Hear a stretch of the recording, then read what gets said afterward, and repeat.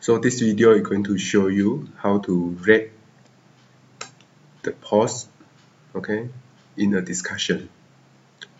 So for example, in this course, there's a forum, and under this forum, the lecturer already create a few discussion topics, and the student were asked to pause their reply, okay, regarding to the topic. Okay, the reply by student can be rated either by the lecturers or the student as well. So in this case, I just show one example.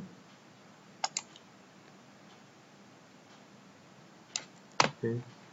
So this is the original topic created by the lecturers, and these are the reply from the students.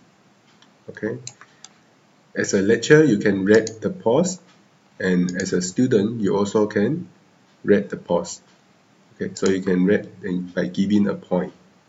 So the maximum and the minimum points is depend on the setting, okay, that done by the lecturers. So what you need to do is just to select, click, okay, and then you can just do this to give the mark, okay. So you can see the mark will be automatic update. Okay. So that's all how you can use the rating. Okay. However, this function is not a default function in the forum, so the lecturers need to enable these functions. If you find that this is very useful and interesting, you can discuss your lectures to have this in your discussion forum.